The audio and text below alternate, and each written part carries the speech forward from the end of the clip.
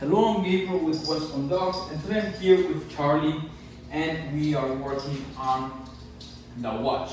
And the watch is simple as saying Charlie's name, and every time Charlie looks at us, we reward her.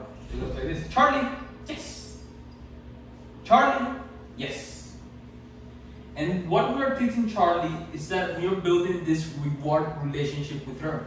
We want to teach her that nothing for free, and also that we want to become the most interesting thing going on.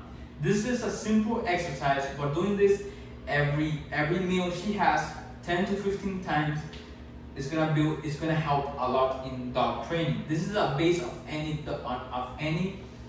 type of training. And also, we are building value around her name. What we want is that every time we say her name, she looks at us. By doing this, we avoid repeating commands. Charlie. Oh. Charlie.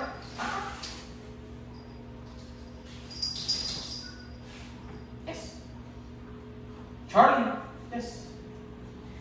The reason I'm stepping on the leash, she likes to yawn. Charlie. Yes.